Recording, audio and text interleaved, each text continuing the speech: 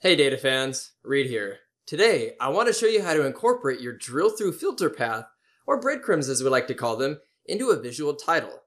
Now, this can be incredibly useful for report consumers as it can help remind them of the filter selections and make sure that they don't get lost as they navigate down through a hierarchy. So, let's go ahead, hop into Power BI, and get started. So as you can see up here in the title, there's actually 3 drill-through breadcrumbs that are in the title section itself. 2020, Q2 2020, and May 2020. And all of these can also be seen in the filter selection. And each of these was made using the drill down functionality in the hierarchy controls up here. So I'm going to go ahead and navigate to the top and show you the actions in effect as I drill down. So all the way up to the top, notice that the title now shows nothing in here. But if I turn on drill down, let's see, I go to 2020, then I go to Q2, and then I go to May 2020, you'll see that each time I make those selections, this continually filled itself out. Now this concept can work with anything you have over in the axis section that's creating a hierarchy, whether or not you've added additional individual columns in here, or whether or not you've used an established hierarchy that was built over in the field selection. Any of those will work. The thing that I've done to set this up is I've created a measure specifically that is then fed into the title that turns into this.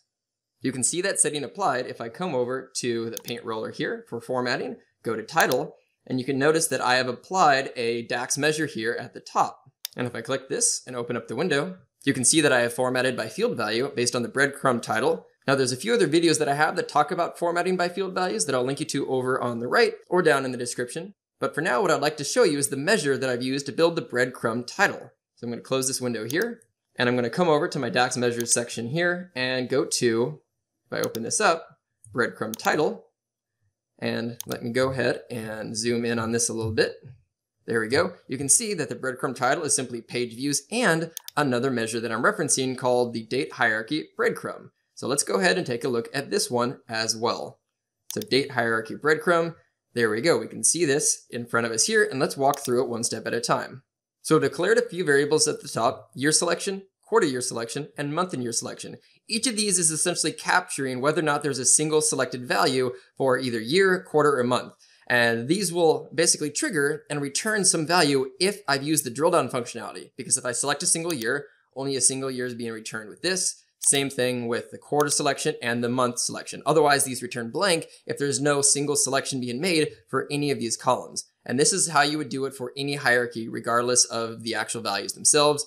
In this case, there's a few ways to do this with DAX, but this is how I chose to set it up. I'm going to zoom out just a little bit, so there we go. It's slightly more formatted, and each of these switches are down onto one line now. And what I've done is I start from the bottom selection first. The order that you actually use the switch true statement in to return the values should make sure you start from the bottom level of the hierarchy all the way through the top. Because if you start from the top as the first condition to check, even if you're 15 levels down in the hierarchy, this condition will always be met, and it will only ever return this first selection here. So make sure you start from the very bottom level of the granularity in your hierarchy selection of, the concatenation of your drill down breadcrumbs, and then work your way up. So it's checking to see if the month and year selection is not blank, meaning the lowest level of this over here in the hierarchy, if I go back here, in this case, month and year, because the lowest level is date, but the lowest level that I can drill into is month and year. So that's the first check that I'm doing on my switch statement.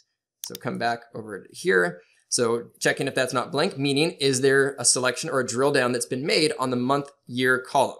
So if that's the case, it starts by concatenating a bracket to basically, format it. It includes the year selection, and then it parses them together by including a little arrow to show the next direction. So what was my year selection? What was my quarter year selection, and what was my month and year selection. And that returns that concatenated string, which as you can see here, is what's being returned in the title. So 2020 goes into Q2 2020, and then my last selection was May 2020. So you can see that that nice formatted little string is then included at the top, concatenated with page titles.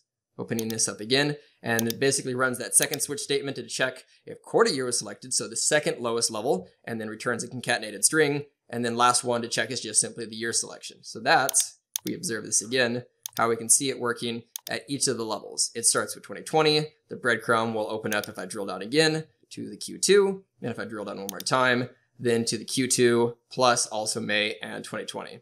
Date was the best example I had for this, but this can work again with any types of hierarchies, Really useful feature, and I really like to include it in the title itself, again, to kind of help prevent people from getting lost if they're drilling down really deep, or let's say they go have a cup of coffee and come back. It's still going to remind them of kind of what they've done with their selections. So hopefully this was useful, and you can incorporate this in different reports that you have.